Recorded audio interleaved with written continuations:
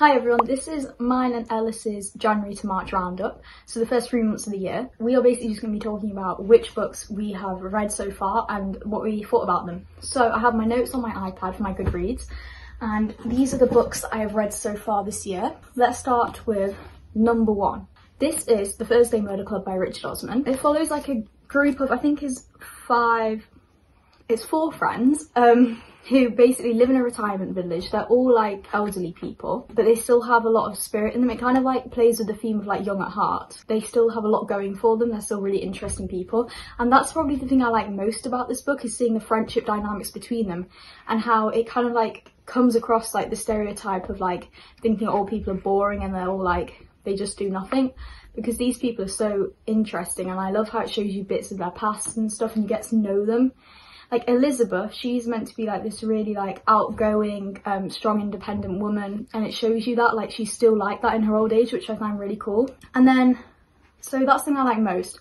The actual plot of this is that there's like been a murder, and these 4 friends decide to investigate it in their retirement village. So I thought that'd be really good because I love thrillers, but it's kind of, I thought it was slightly boring. Like the interactions between the characters were nice, but I thought the actual murder plot wasn't very well done.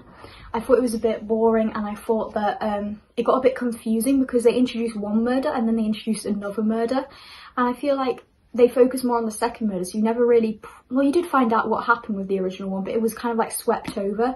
I didn't think that was like as well done. However, for the characters and like the world that they're in, I think that was cool, but just not the actual murder plot. I think I gave this 4 stars because it's still a murder and I still love crime. So any crime book to me is always going to be pretty good, apart from Verity, although I did give that a 3. So good characters. I love how they interact with each other. I can't really remember it because it was the first book I read in the year, and I don't think it was that memorable. I think that's one thing I would say. I remember that I liked the characters, as I've said, but I remember that I don't remember much to do with the murder. Who did it? I don't know who did it. I don't know the ins and outs of it. I just know the name of the person that was murdered, really. I couldn't tell you anything about it. So I think that was one of like its biggest downfall. They needed to like focus more on like getting a good murder plot as well as the characters. But overall, 4 stars, it's pretty good. Next book is Heartstopper Volume 5. Ellis actually got this for me. I think it was because it helped him get free delivery on an Amazon order, so he bought this for me, and he gave me a little bow, which I've kept on because it's so cute. I mean, how can you go wrong with this? It's just like a cutesy romance, genuine, sweet. The drawings, as usual, are really pretty, really cool, and I love reading these comic books because they give you such a break from like more like strenuous reads with like lots of words, long pages, chapters. And they just give you such a nice, like, happy bubble to, like, be in for a bit in between. I think I gave it 4 stars. For me, personally, no Heartstopper book is ever going to get 5, because for them to get 5 stars, it has to have, like, a profound impact on me, kind of. Well, that's not necessarily true, but, like, most of the time they have to have, like, a proper, like, long-lasting impact. But you can't go wrong with it. I mean, it's just sweet and genuine and just perfect little romance. It's a bit cringy, but it's meant to be, and I'm so excited for Volume 5 because I want to know how they get on when they're separated. And I think Alice will do a really good job of showing, like, even though it's like a hard thing to be like long distance, you can still make it work and pull it off, and I think she'll do that really well. So I'm really excited to read the next one. But yeah, Heartstopper Volume 5, 4 stars, really good. Next, I reread my favourite, The Song of Achilles. I reread it because I wanted to annotate it properly. If you can see here, the different coloured tabs, the red ones are the ones I put in the first time I read it, and the blue ones are all the ones that I've added since when I read it the second time. And basically all I was doing was like writing stuff on it. Don't think my annotations are all like analysing it, because they're not. For example, here, this is literally me outlining my tears on the paper because I cried at this bit. Sorry if that was a spoiler, just don't read it. It's fine. But this will always have 5 stars for me. If you want to know more about it, then watch our first video on the channel, because we talk about it in there, because it's like both of our favourite books. But I just put like, it has the best quotes of anything I've ever read. The writing is beautiful. because it is. Madeline Miller has such a, or Madeline as I was supposed to say, has such a good way with words. She creates these really beautiful passages, and like she has ways of describing simple things that make them seem so beautiful, and like it makes you appreciate like little things, which I think is really, really cool. The ending and throughout it, to be fair, had me crying. I was just staring at the wall. It's one of those things where you finish it and you just like you just feel like kind of empty. I really like the poetic nature as well. That's one thing, because I do like a bit of poetry, and I think this kind of brings like a bit of prose into it, which I really like as well. And there's so much emotion in both the characters. Like they are so multi-dimensional. They're not just one thing. So read my favourite. Last book from January is A Course of Thorn and Roses, Acotar, the first one in the series. I'm actually planning to read the second one after I finished my current read while I'm on holiday, so that'll be fun. Came into this with kind of low expectations. I know it has lots of mixed reviews. I've seen people who love it and love the series, and people who think it's just like completely crazy and weird and stupid. Kind of liked it more than I was expecting. It was pretty just like easy to follow, easy to get into. Characters were sometimes a bit odd. Far too many mentions of Tamlin purring, which was interesting, don't approve. But overall, to be fair, it was quite good, and I'm looking forward to the rest. It was, let me see what I've put on here. I said I'd rate it 3.5, although Goodreads, like, please update. I want to be able to do 0.5 stars. Oh, one thing that annoyed the hell out of me in this is that she uses so many ellipses and dashes. It's like honestly insane. It was grating on me. It gets better throughout, but at the start, I'm not even joking. If I just open this page right now, how many is that? That's 5 dashes on one singular page. It gets really annoying. And then she does loads of ellipses as well where you don't need them. And I get like, using them sometimes is good, but 5 in a page is far too many. She needs to like just work on that, in my opinion. Maybe it gets better throughout the series, I don't know. I said the world is cool as well, which I think it is. I think the actual world sounds really cool. Although I had a weird, like when I was looking at the map, I was a bit confused because the map of this is literally the UK and Ireland. Like, where is it? That is the UK and that is Ireland. So I was a bit confused because the author's American. I didn't really know why.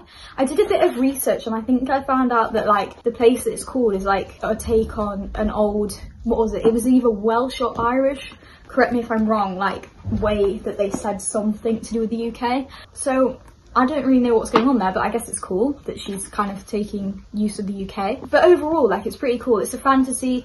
They're in this world that's split into courts, and they have fairies who are like immortal beings. I might have got that wrong. Anyway, they have fairies, and all of the humans are like split into this tiny little bit on the other side of a wall, and they're all terrified of the fairies. But one day, this main character, Feyre, she does something wrong, and Tamlin comes and takes her to his court, which is the spring court. And when she's there, lots of stuff happens. And then at the end, she like gets taken by this like higher fairy, like one of the most powerful people. And she has to like do some, I wouldn't call them challenges, kind of think of the Hunger Games. She did some Hunger Games type stuff there. But yeah, the fantasy element of this and the adventure action bit is really cool. I liked that a lot actually. And I think the characters could get good, like if they had some development, like some of the characters could be kind of cool, I can't lie. I'm so excited to see Rhysand. There's been such a debate online on how to say his name. I'm gonna go with I'm gonna say Rhysand.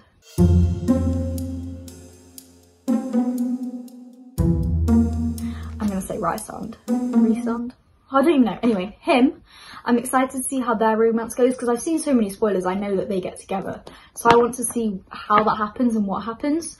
What else did I say? I said I liked Lucian. He's kind of a side character, and I want to see more of him because I think he could be. I liked his like vibe, who's kind of like sarcastic, like a bit annoying, but I liked him. I said the end was the best because there's more characters, you meet new people, and there's loads of action, which I actually really liked. I said it might be a bit concerning because the bit that I liked the most, the ending, was where she was getting a bit of torturing. I am excited to read the next one, and it was actually quite good. So next, this is my first February book. I read Good Morning Midnight by, this is like Ryson from the last book, by Jean Rice. Sorry if I said her name wrong, I definitely did. But anyway, Good Morning Midnight. So this is short, I think it's about 150 pages long. And it's set in 1930s Paris, and there's basically this lonely woman who is living in cheap hotel rooms, and she goes between them. And it's just about her daily life, like she goes around lots of cafes and restaurants.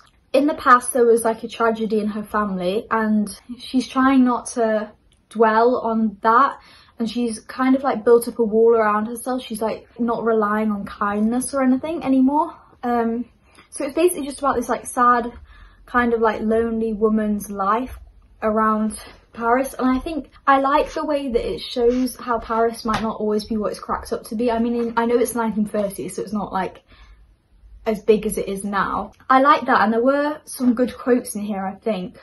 I know I highlighted a few. I like this one. It says, "Did I say all of this? Of course I didn't. I didn't even think it." So before that it went on a little like her thinking everything, and then it says that, and I actually thought that was quite cool, like showing how we like discount what we're gonna say, or we don't have the courage to say things. And I like some of those quotes. It didn't have chapters, which I found odd. It's a short book, so I don't think it needed the chapters. It's split into 5 parts, I believe. So I think that does it enough. But if you want to like get some like meaningful quotes about like life, some of these are really, really beautiful and really, I would say, like influential. I really like them. However, I kind of didn't know what was going on the whole time. It was kind of like a blur, everything merged into one, because it's quite monotonous. So I didn't really get like a certain sense of like what was happening each time. It was kind of just flat line. And there were also bits in French, which is good because it's set in Paris and you want to like be a bit more authentic. But I cannot speak French and I had no idea what the hell they were saying, so maybe that didn't help. And I said it does a good job of representing what I imagine desperation, grief and long periods of boredom to feel like.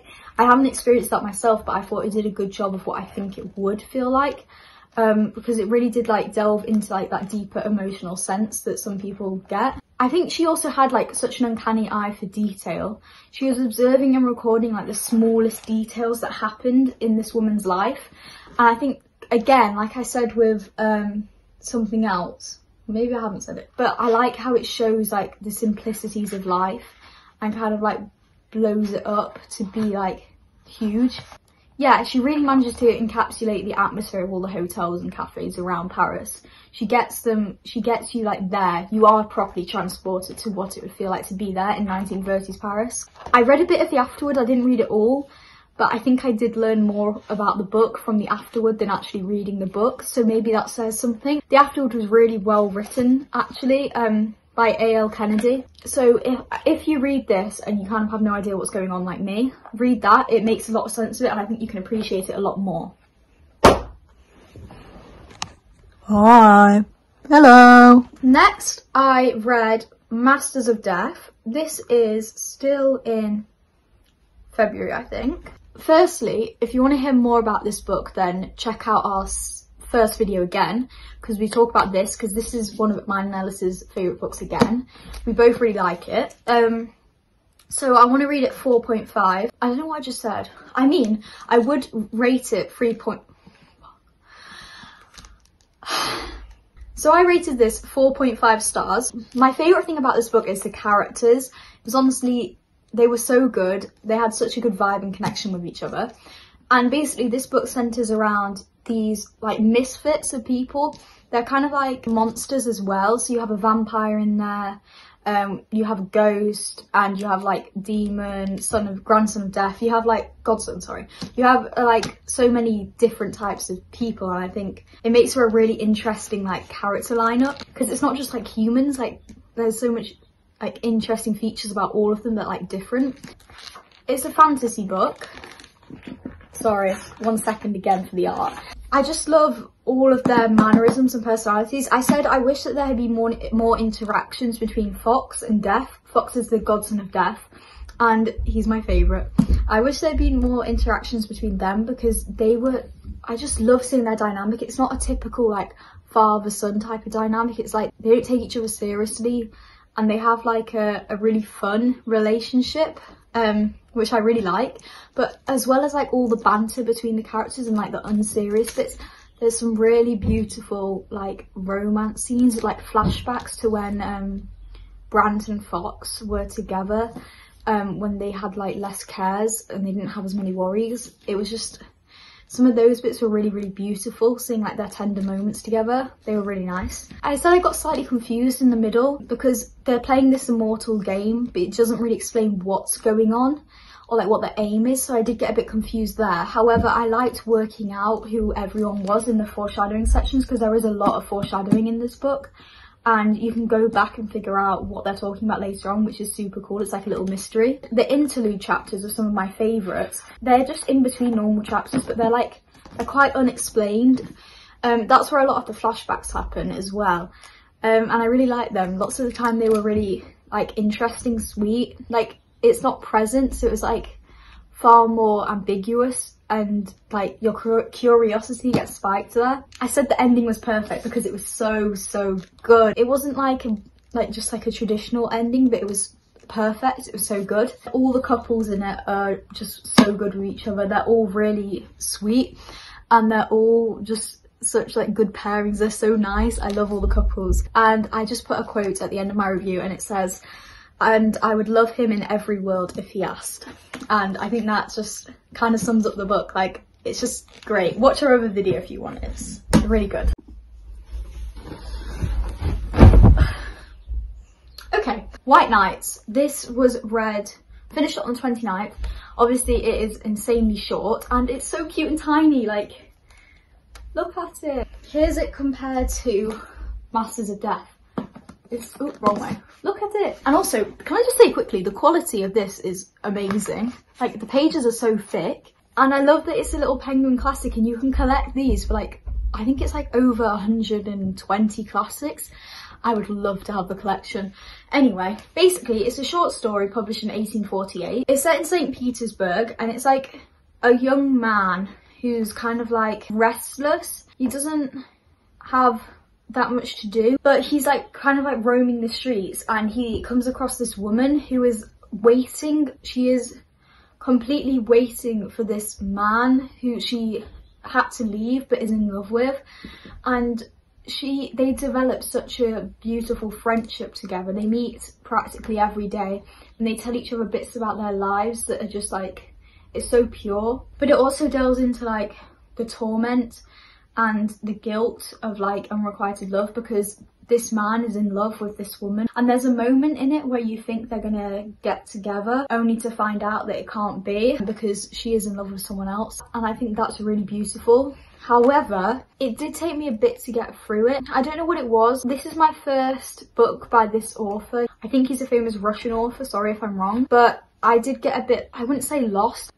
maybe lost, but I did really like how it was like an alienation from the world that brought them together and they found a certain solace in each other, which I just thought was really nice. Oh, Ellis, I'm so sorry. They have such short conversations each day, but they find such momentary like solace and joy in one another's company, and it's those moments are so beautiful. There's some really good quotes in this and some that will linger. However, I also think it does the idea of like not being able to have what you want all the time really well, and like that idea of like not being able to be with someone that you love, and I think it does that really well. So overall, it's a pretty good short story novella. It does a lot in its tiny volume. It speaks very loud. I gave it 4 stars, so pretty good. The Housemaid's Secret. This book, I gave it 4 stars. Probably could have given it 3.5, but I'm being generous. As I said in my review on Goodreads, it's nothing spectacular, but it's really good at the job it's meant to do, which is just like to be an easy crime, an easy thriller thing that will get you reading it quick. I did read it quick. Hooks you really well, and basically it's just easy. It'll get you out of a slump. It's good to use as a break between other books. It's fast paced, it's low effort, it's just easy. There's The characters aren't my favourite. I found Millie, the main character, she was far more annoying than the first one. But then again, I'm not reading it for the characterisation or the world building. I'm just reading it for like the quick mystery element of it. And I did love how it switched between the perspectives like the last one. So I haven't actually explained what it is. Basically, so this woman Millie, in the first one we get to know her, but she goes around helping women who are in like abusive situations with their husbands. And in this one, she finds herself hired by this guy called Douglas Garrick as a housekeeper. She does cooking and stuff. And they're really rich. They live in a nice penthouse.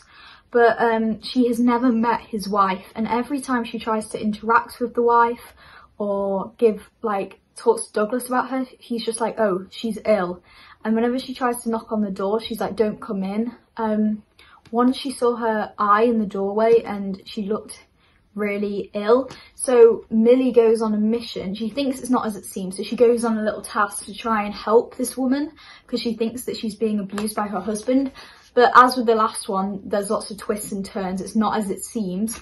And there's far more to it than what may come across at the first read. So I love how it starts from Millie's perspective and then it switches to the other side and you see a different character's perspective and it tells you like a completely kind of different story. I really do like that. They are engaging stories and they're quick and easy and I really liked it. So yeah.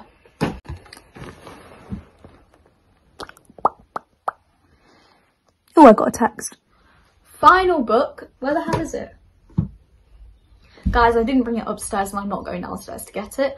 It is Verity. You can see what it looks like. That's what it looks like. Oh god, my iPad screen is horrendous. Ignore the fingerprints. Verity. It's Colleen Hoover, guys. Not much else to say, can't lie. Me and Ellis both read Colleen Hoover for our recent video. It's the last one we posted, so if you want to know about it, check it out. We go so in depth. We talk about every inch of this book, so I'm not going to go over it too much here because you'll get bored. Basically, all in all, it's unbelievable. Like, not unbelievable like woo, like unbelievable like unbelievable. The mystery element was surprisingly good. I enjoyed that. I liked the actual plot. It could be very good, as we said, if written by someone else. Someone else could do this so well, just not her. I wanted to keep reading to get the answers and I was genuinely scared at one point. However, which is a big however, they were all horny and they were all giving psychopath. And the fact she didn't read it quicker was odd. If you're trapped in a house of murderers, you would read it quicker. No one is obsessed with Jeremy even though he's married. The triggers, insane. Read the triggers, it's crazy. And then go through some highlights here. Oh, actually no. I don't want to say some of these. But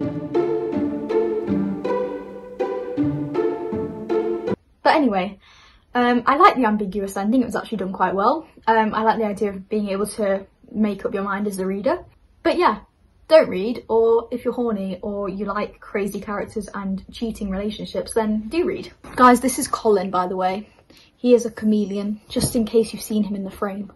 Anyway, so just thought I'd quickly say what I am reading now is In Memoriam by Alice Wynne. I said in the first video I wanted to read it and I have started it.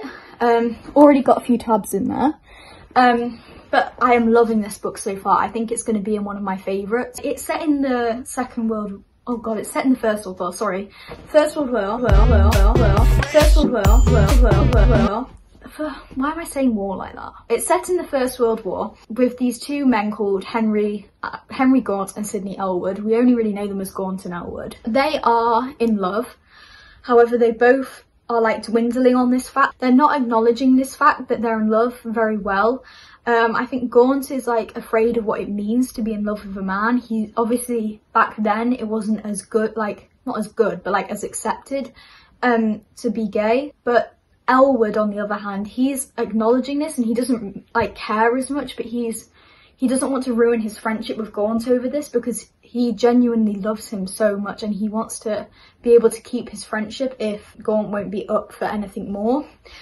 But the characters in this are, they're so, I just love it again. It kind of gives me Song of Achilles vibes, mixed with like a bit of the characters of Masters of Death. Obviously not the fantasy element, it's like a historical fiction, but I just think it brings such a different take on the war. Obviously, like in other books you just see it from like the point of view of like a soldier or like just the hardships, but this is like a romance in the war, and it's like a forbidden romance as well, which I just think it's done so well. It's written so well, and I really like it so far. I would say I'm less than 50% through, but at the moment they are in the war zone, and it's like them finding brief moments of comfort together in between all the massive fighting and like the horrors that they're seeing. They're able to find like these moments of just like joy together. However, they're all tinged with a bit of like regret and sadness, because they know either it's going to end, they'll both die, or even after the war, if they survive, they probably won't be able to be together.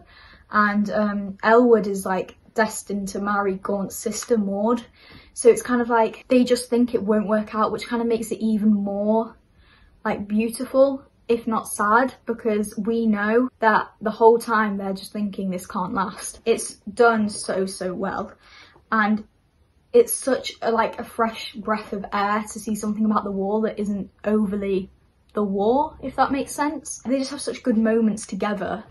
They have some banter, they have some laughs, but they're also just sweet and kind, and yeah, I really like it, and I'm excited to see how it goes. I forgot to say, now Ellis. Hi, if you're new here, I'm Ellis. Today I'm going to be talking about all the books I've read so far this year, so that's from January to March, because I am still in sixth form full time, so it's like I don't have that much time to be reading, but I've still read 10 books. 9 books, which I'll be talking about today. The first book that I read this year is Beartown by Frederick Backman, and I gave this 5 stars. It's kind of a literary fiction book that's set in this small town in Sweden, and I did talk about this more in our favourites video that we posted a couple of weeks ago if you want to go check that out. And you essentially follow like every person in this small town, and all the characters are so vivid. It feels like you're watching like a TV show, or like you've known all these people personally by the end of it, because the characterization is so well done and the plot is so interesting. It's like the flow of the story is just so beautifully crafted. I was intrigued for like the whole time. Like right before this, the last book I read was Song of Achilles, which is an incredibly high bar to pass, can I just say, but this book made me cry multiple times. It's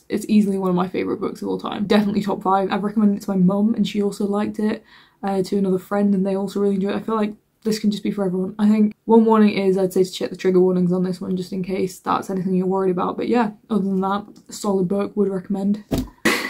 Ironically enough, the next thing I read this year was Us Against You, which is the sequel to Beartown, and whilst I didn't enjoy it as much as the first one, I still think 4.5 stars. Like I ran it up to 5 on Goodreads because it was really good. I'd say the first half of this one is kind of like not that engaging. It was still good. I still adored it because I love the characters from the first one. This series, I do not want children, but it made me want to have them just so I can name my first one Benji. Like if there's any like Benji fans in the comments, please let me know. I need to like talk about him with someone because I don't have anyone at the moment. I need to convince Daisy to read it, but they haven't yet. So I counted whilst I was reading this how many times I cried, and it racked up to 9, I think, which says a lot. But the second half of this book is beautiful. It's so good. It's a trilogy, so there is another book in the series that I haven't read yet, but I've heard that apparently there's a lot of repetition. Like they go over the past events of the books, and I noticed it a bit in this one, but apparently it's worse in the third one, so I'm just waiting a bit to read that. I have a quote that I thought I'd read from this one, just because I really liked it, and it's like an extended metaphor throughout basically this whole book, but it works so well. People we love will die, and we'll bury our children beneath our most beautiful trees. Like, isn't that just...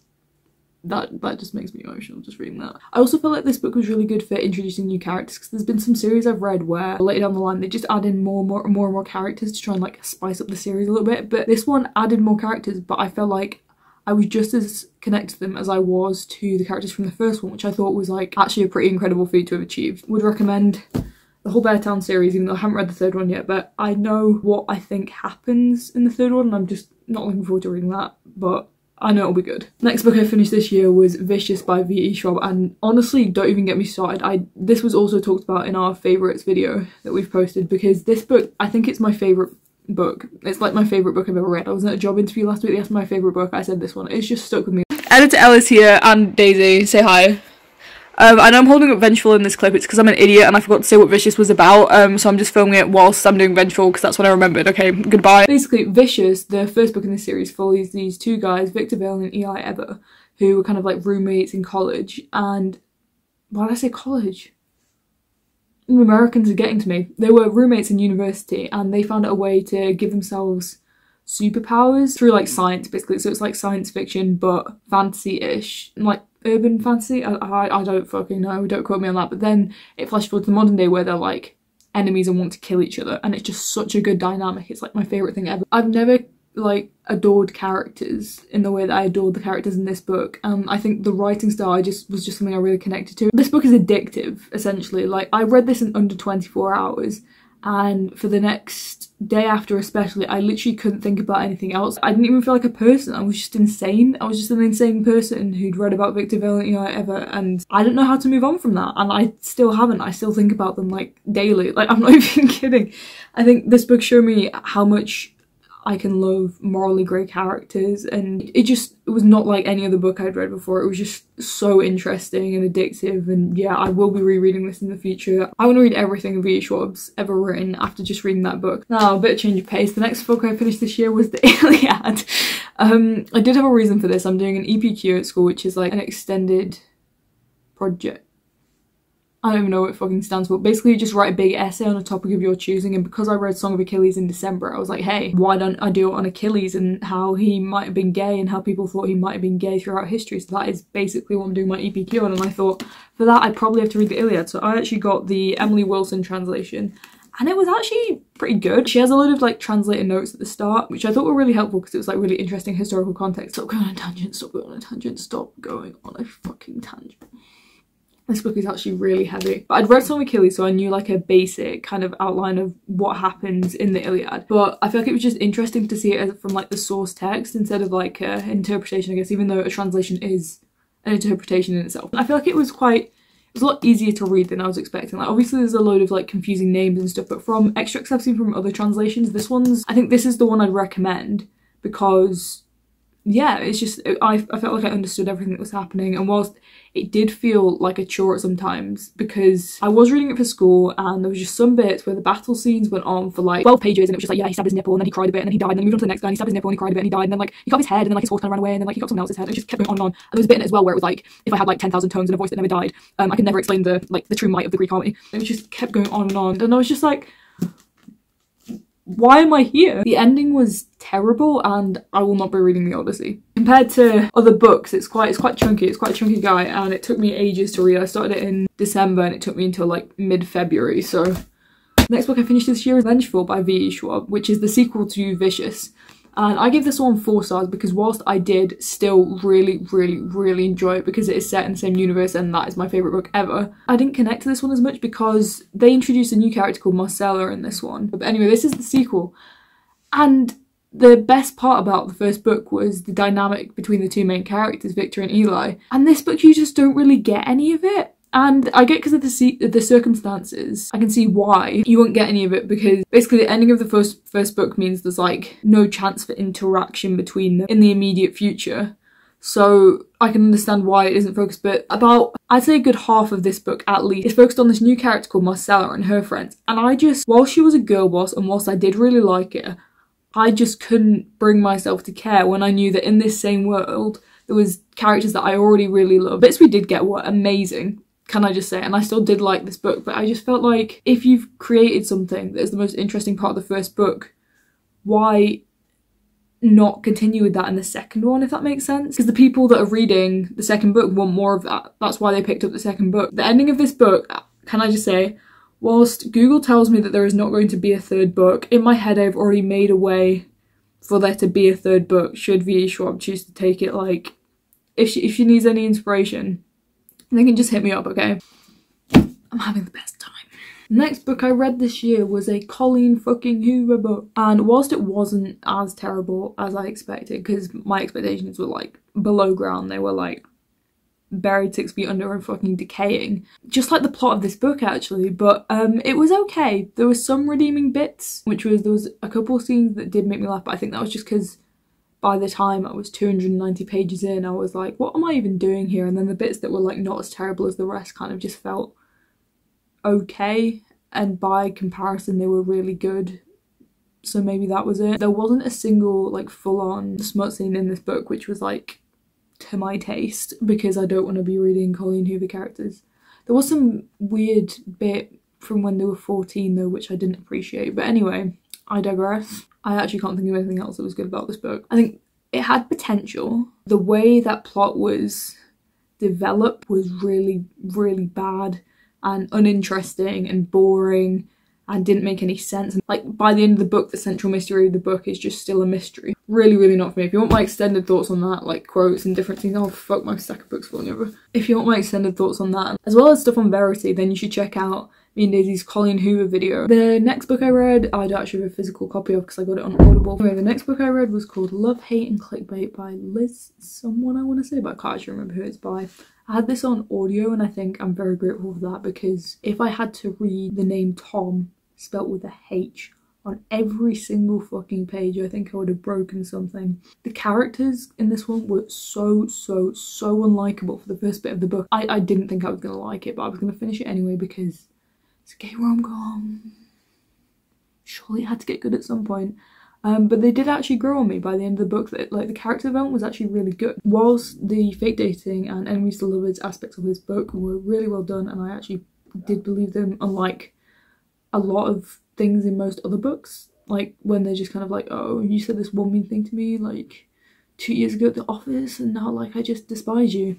It wasn't like that at all, actually. It was like founded hatred. The plot of this was absolutely ridiculous, and there was this weird thing that one of the main characters had going on where it was kind of like being elitist was a personality trait. Like, he'd comment on the other guy's like clothes and where he lived, and like, I don't know, it was just a bit odd. I gave it 3.5 stars still just in saying that, because it was enjoyable. So it was still alright, you know, like if you just want a fun stupid time where you can just like not have to think real person thoughts for a bit, yeah, I'd recommend it. The next one I read was also an audio. It was called They Hate Each Other by another author. I can't remember. Maybe this is the problem with all the audiobooks, because I just do not remember who things are by, but I think maybe that's just a me problem. This was YA, so like I went into it expecting it to be kind of like predictable and a bit cringe. And yes, it did live up to my expectations in both those regards. It was like sweet, I guess, and enjoyable, but there were some parts where the cringe was like too much. Like, there's a bit, I think, where, you know, I'll just play the clip. Avoid this guy.